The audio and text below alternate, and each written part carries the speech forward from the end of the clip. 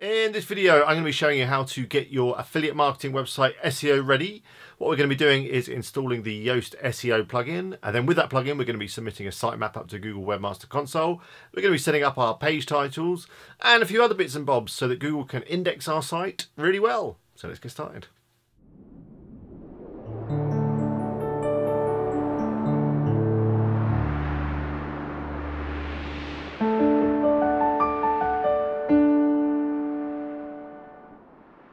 Hello, it's Alex here from WP Eagle. Thanks for watching. So this video is the first in a playlist that I'm putting together of videos all around marketing an affiliate website that I set up in a previous video. If you haven't seen that video, be sure to check it out. I'll put some links up on the screen now. Basically in that video we set up a review type affiliate website where we can easily post reviews about products and link off and with our affiliate links obviously, and hopefully earn some commission. So in this video, what I'm going to be doing is getting that website ready for SEO, and what I mean by that is getting the on-site SEO right, so configuring the site so that when Google comes in to take a look at it, it finds the right keywords and all that sort of stuff. And we also submit sitemaps and stuff up to Google so that Google knows exactly which posts and pages and reviews we want it to index. Now, as I said, this video is part of a series. In the next video, I'm going to be adding some more content and doing a bit more SEO.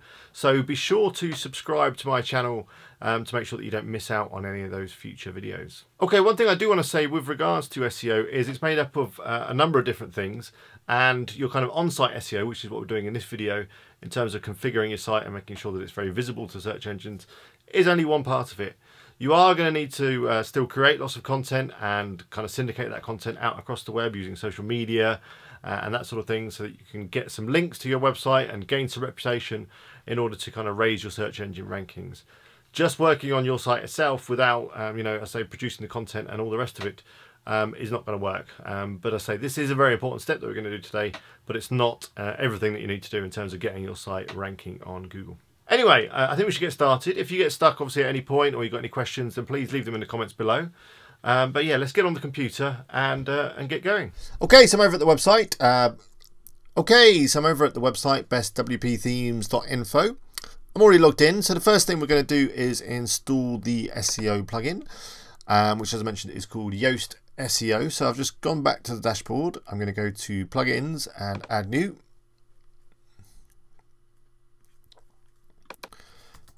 And then just going to do a search for Yoast SEO in the box up here. There it is. I'm going to click install now. That's done. Let's click activate plugin. So this is a really powerful plugin, and allows you to configure kind of all aspects of the site with regards to SEO in terms of optimizing content and all that sort of thing. But the first thing we need to do is just go through the settings. So that's installed. You get this little kind of thing here. It gives you notifications and stuff. So let's just see what they say.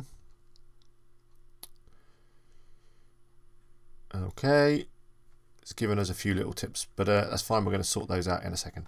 Okay, so down here it's added this bit here called SEO. So if we just go through the different bits from the dashboard now, if we go to titles and meta, let me just close this thing.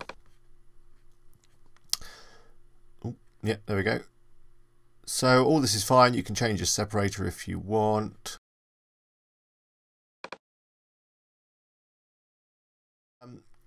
These are fine. I'll show you how to do this in a second. In here, you can set like a template for the page title. So the page title is the bit that appears at the very top of your browser in the tab. So for example, the page title of this page I'm on now is called Titles and Metas. See, as I hover, that comes up. So on any kind of web page, if I just go to the home page as well, I'll show you what the one we've got on the home page is currently set to. It's currently just set to home-best WP themes, which is not the best, really. You want to include your keyword here. So for example, I should probably put something like WordPress theme reviews or something like that. And I say that's the most important thing when it comes to Google reading your page in terms of Google deciding what your page is about.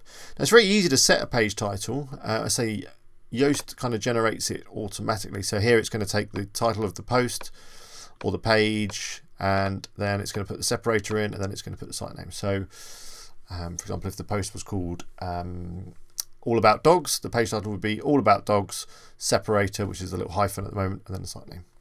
So that's fine generally if you call the post, but sometimes you are going to want to tweak it. So on this home page, I want to change it. So to do that, I'm going to go to Edit Page.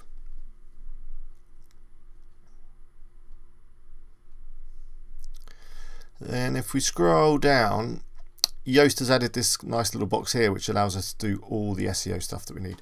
So this snippet is what's going to appear on Google if you ever start coming up on Google, and you can very easily just change it as you like. So at the moment it's, say, using the template, but I want to call it WordPress theme reviews. Then I'm going to put the hyphen, and then I'm just going to call it, put the site name. Oh, if I can spell.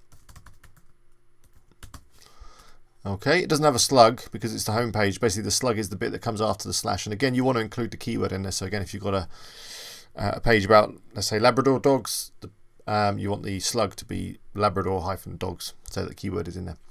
Okay, the meta description is this little bit here. So again, you want to include your keywords. So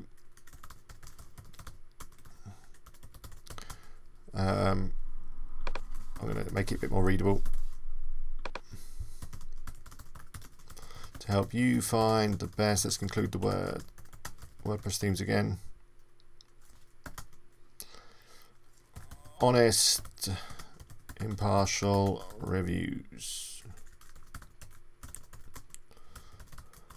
See, I've included the keyword quite a bit there.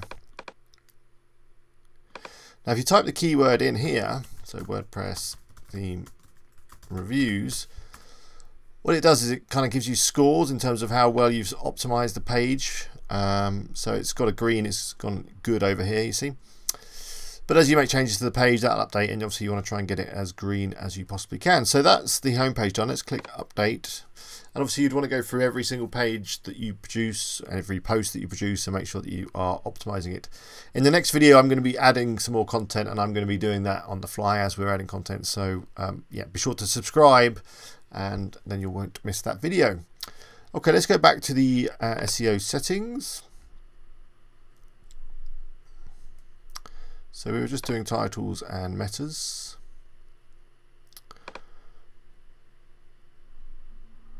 So in here you've got your taxonomies, which are like your categories and tags, and you can decide whether you want Google to index all of them as well. I mean, in here we've got multiple categories and tags.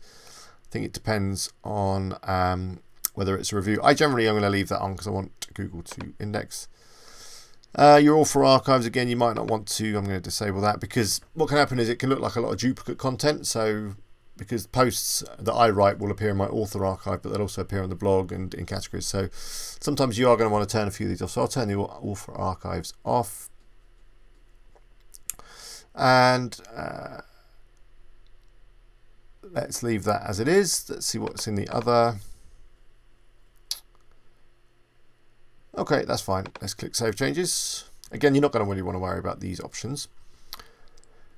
If we just go back to the dashboard, there's a few settings in here. So there's the website name.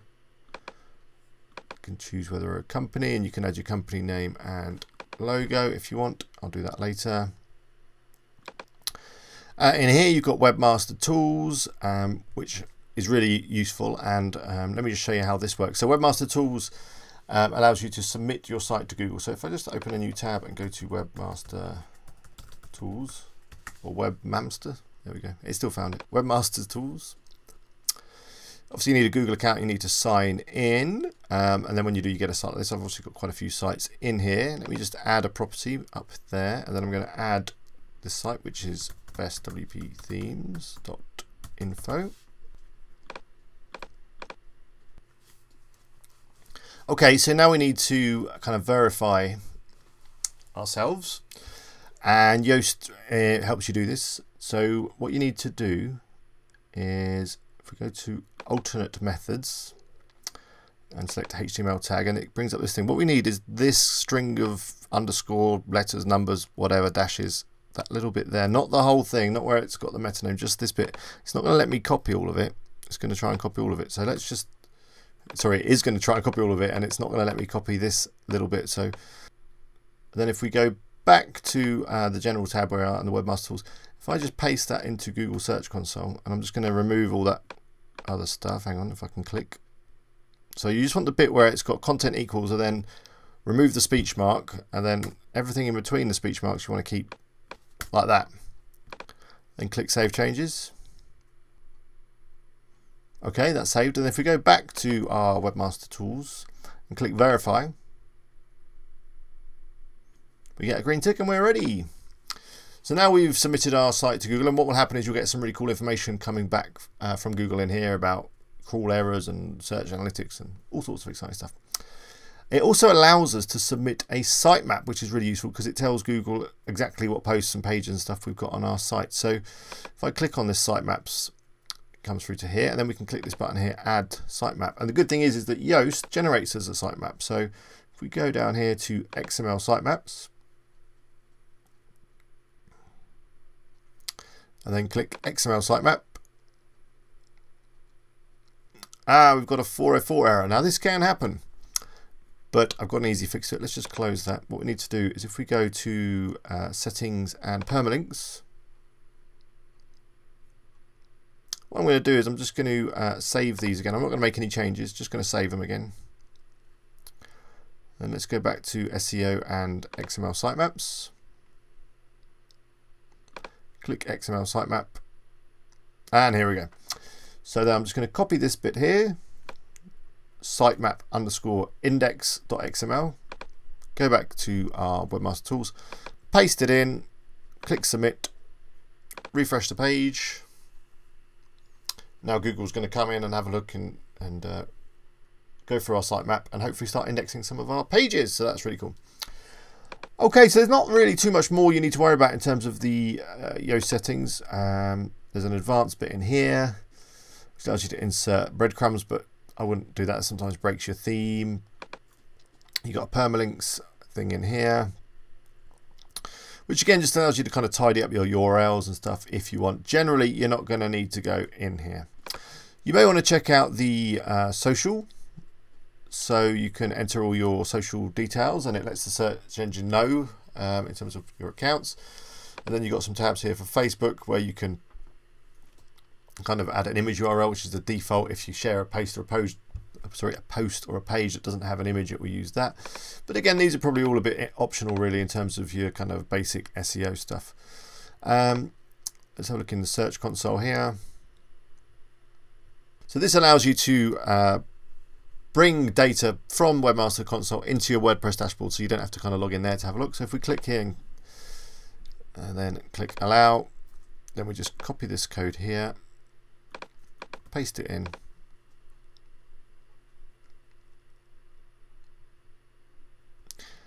and then if I just select the correct profile, we're all done. So I think that's probably all you're going to need to worry about in terms of the basic SEO stuff. I may go into more detail in another video, but the main thing you want to do is install your Yoast as we've just done. You want to configure your page titles and your meta and all that kind of stuff on your content. You want to submit your sitemap to Webmaster Console, and then you kind of basically got the on-site SEO taken care of. And but in terms of obviously getting rankings, you're going to need to start thinking about some off-site stuff, which is, you know, sharing content on social media, posting on forums, and generally kind of generating links to your website. But yeah, I'm going to do some more videos very soon, and I've got some content that I'm putting together for this site that I'm going to start to publish, and I'm going to record a video while I do that. And while I'm publishing the content, I will be running through obviously Yoast and kind of optimizing that content as best I can. As always, if you've got any questions or comments or anything like that, just leave them below this video and I'll do my best to reply. Thanks for watching. If you like what I'm doing, please click the like button and do subscribe to my channel for more videos. Until next time, bye for now.